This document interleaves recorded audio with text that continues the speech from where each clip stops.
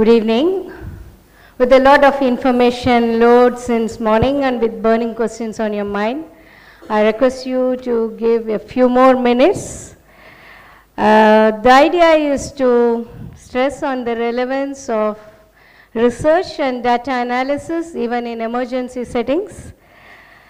Again, I have to own up that this is not my original presentation. This is a presentation which was done in MSF UK office by Stefano, and I'm presenting on his behalf over here. But it's good to know that I was in Yemen 3 times in different parts of the country, and as my predecessor explained, Yemen has been through a lot. The context is very complex. The activities is also dynamically changing all the time. So it's just to show how we try to figure out what was the need for the population and try to adapt to the services. And I would be taking pride in saying MSF almost like achieved to manage something in a very volatile context, which is still ongoing, thanks to our colleagues there. So we are going to talk about the activities of an MSF-supported hospital quite close to Thais, where intense fighting has been taking place for more than a year, a sort of siege-like activity. For a year, and now still we are running the facility. So this map shows where we are in Yemen, at least focus. So the hospital which we are talking is somewhere between Ib and Thais. We do have facilities in Ib, a tertiary level referral hospital from the MOH. In Thais, there was OCA having a maternity and child and trauma center as well. And then the Al-Qaeda was a secondary level MSF supported hospital. We prefer to call it as Kilo instead of Al-Qaeda, which is for us a little bit not very okay. So at the beginning of 2016, we took over the hospital in the Ib Governorate, the Kilo Hospital. So this map shows you how the political or the military situation is there and how it is relevant to our context. Just to add a word, the green portions are the portions which are sort of with the coalition or the coalition supported government. And then the purple areas are I would say it is a faction of who's fighting the coalition support. Then you have also the Al-Qaeda actually areas which are dominant with them. So it's a sort of like they were having parallel governments which also impacted our activities to some extent, because I remember in Ib hospital that you have the government regional hospital and then you have a parallel hospital for the Houthis. They have one system of referrals, they have one system of taking care. So it was not very easy working in that. But it was very good for us in Kilo that every party agreed to respect MSF rules of not having weapons inside.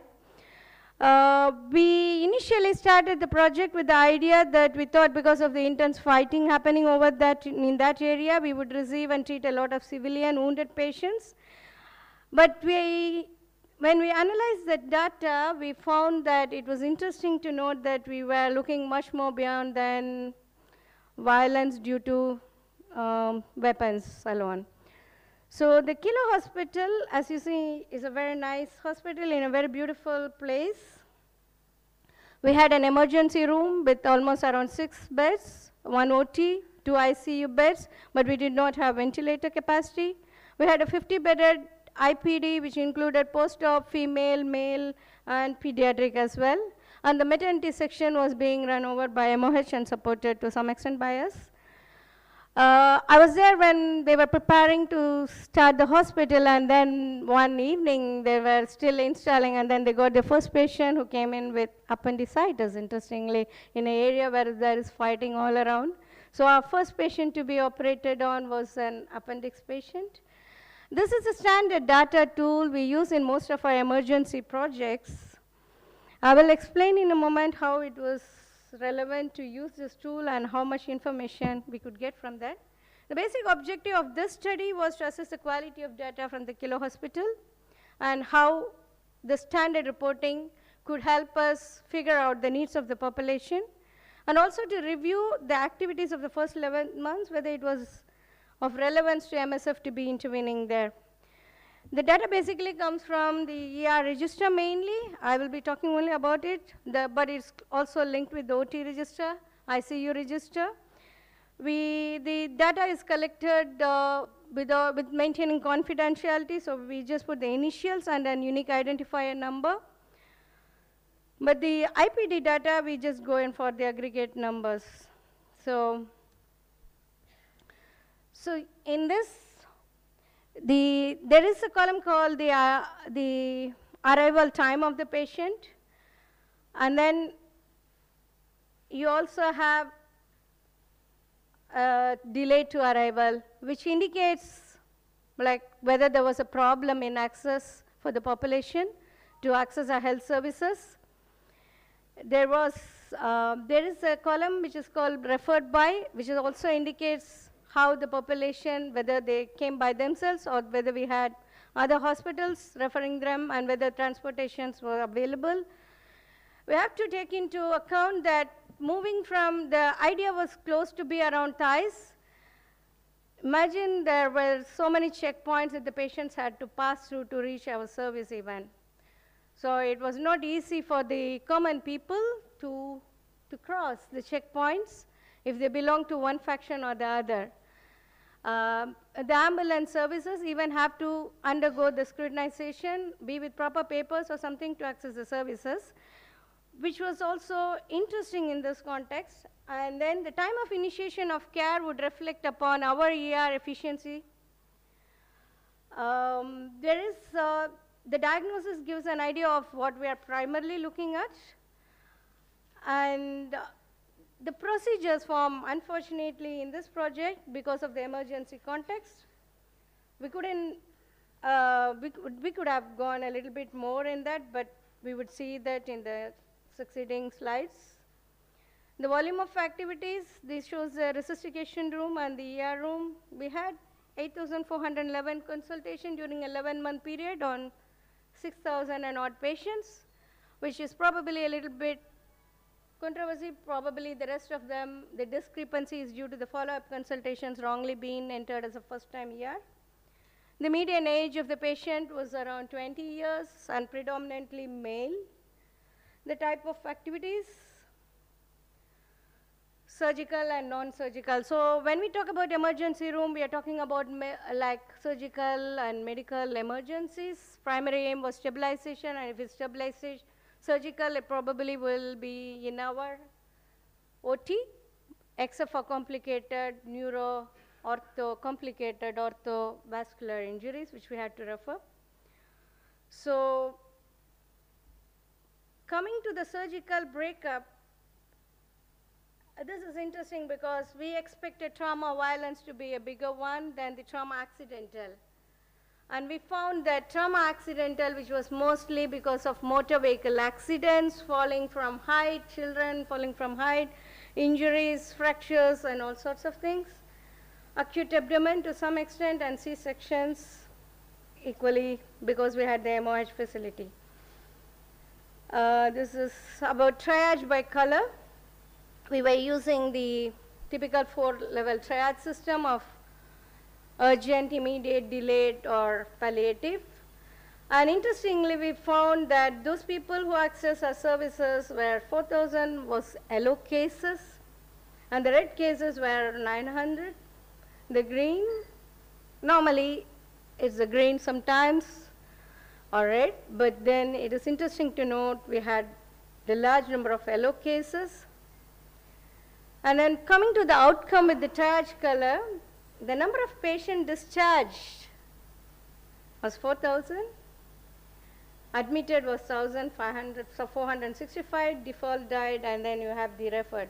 When I say referred patients, these are the patients who were referred to the next level of facility, next level of care with MSF referral letters.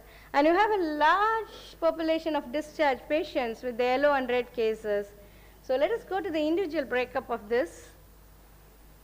So in the green cases, 687 people were discharged and around 10% were admitted, which probably is over-triaging. Coming to the yellow cases, 186 people were discharged and 1,200 and odd were admitted, referred, or probably died, which is acceptable, you would agree, because most of the discharge also means they went for further consultations, which MSF was not normally referring. It is to be understood that the orthopedic cases, MSF believes in doing external fixation in emergency situations and not internal, where the population demand in Middle East was more about internal fixation, and then they would go on their own to Yib hospital or to their private practitioners to get them. Or probably there were cases which were admitted in IPD, stabilized after a couple of days of treatment, were discharged home. The red cases seems to be fairly equally doing good compared with the outcome. So it is accepted norm from the American College of Surgeons that over triage rate of 50% and under triage of less than 5% is acceptable in emergency situations.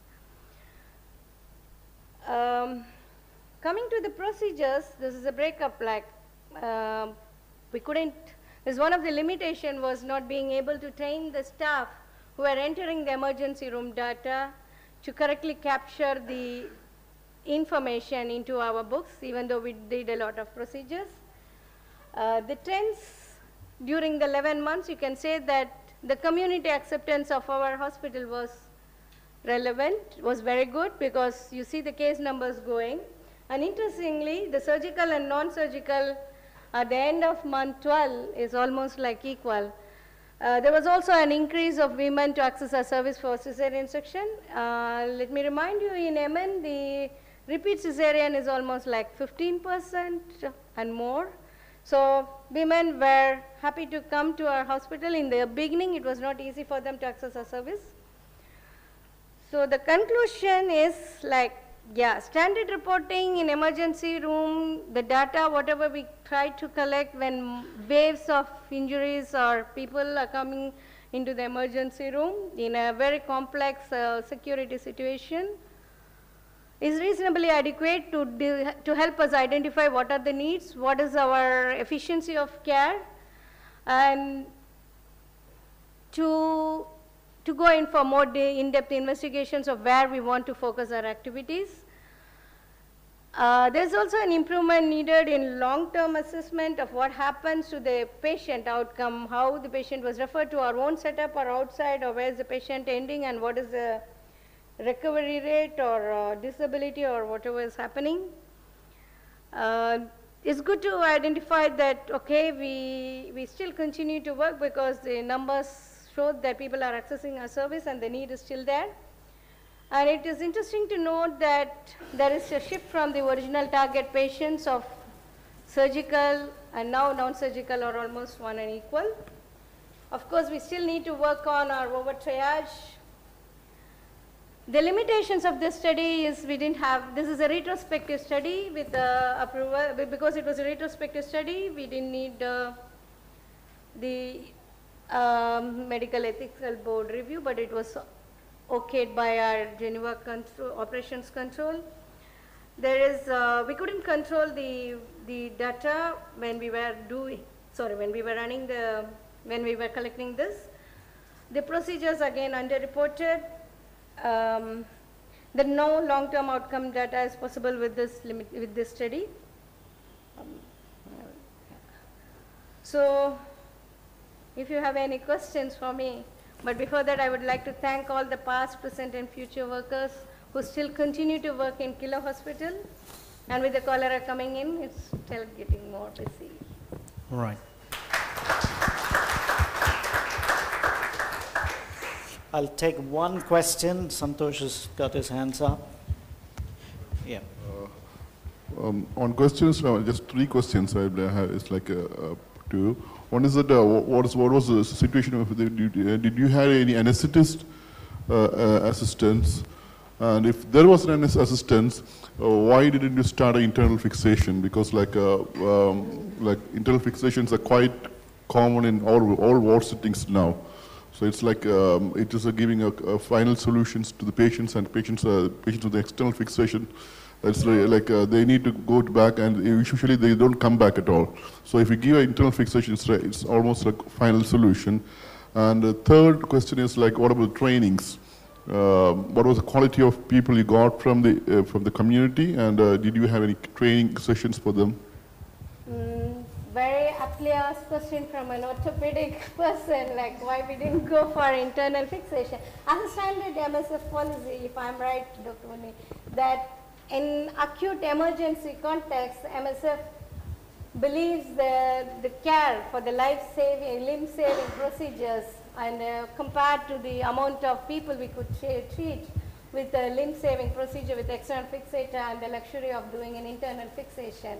Obviously, we need to match our resources and the needs of the community. It would be ideal, and especially in a country like Middle East where they are used to more sophisticated procedures, it was very difficult convincing the people like, hey look, this is MSF policy, we will only go in for.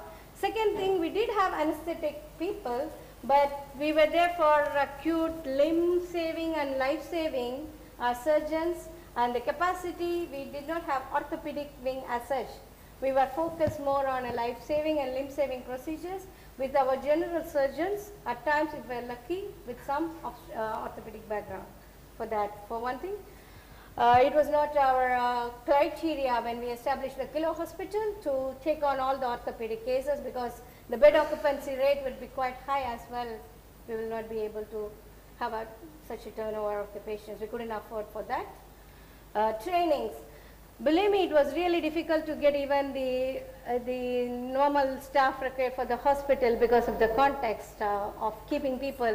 We tried to do, of course there is a training all the time going on, every week, every time, but then to get the people to come and work in that area was itself not very easy. Yeah. All right. Just one comment. A couple of times in your presentation you talked about identifying needs. Analyzing hospital data. I think we have to be very careful to infer needs from analyzing hospital data. I think you only get a real sense of the needs if you do a community-based sort of study, because there are a lot of people who do not make it to the hospitals, and we don't fully know what the needs in the community are. So I can understand that you analyze patient data to provide better service in the hospital and kind of get a sense of patient profiles, but that does not equate automatically to needs in the community. I stand corrected. It doesn't give the full picture of what is exactly in the community. Yeah, but I understand that in an emergency situation may not always be easy, especially in an emergency situation, to go and do community-based surveys. Thank you very much. Yeah. Very quick, please. We have to move. I'm sorry. Thanks. I'm a pediatric cardiologist. Just one thing. In training, when you are dealing with emergency in such a dire situation, we often follow the criteria so, do, to. See one, do one, and teach one. That is the best way of training, and it goes a long way. And secondly, when you were dealing with these kind of situations, ethically, all the universal precautions were followed. You never mention anything about the universal precautions. I'm sorry, we take it for granted that in MSF, the quality of care would be at international standards, and it's a part of the initial orientation training to any staff to adapt to universal precaution. There's no question with the infection control and universal precautions. Most important. Yeah. Thanks for reminding that. And thank you. Yeah, regarding C1, we are more talking about the emergency room triaging. I would feel comfortable if we are over triaging and take a green patient in and admit, rather than under triaging an yellow patient who I had to lose later just because the staff were not. As such, emergency triaging is not very well practiced in most of the places. It's even in India a very new concept of like when you receive mass casualties or in a busy emergency room, to make them understand that it is not that the most devastating looking injury is the most serious one, to put them into their mind repeatedly to that, okay, you have to do a proper triage if you want to save more lives within the limitations we are having. Yeah. All right. Thank you. Thank you.